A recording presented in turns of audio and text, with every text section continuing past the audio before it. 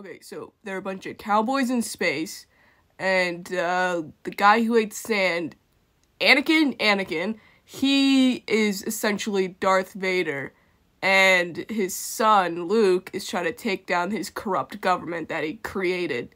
I think that is the most attractive thing you have ever said to me.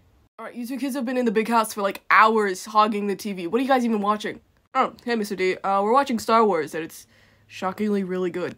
Hey, my kid's in that. He plays that Leon Skyskipper kid. Your son is Luke Skywalker?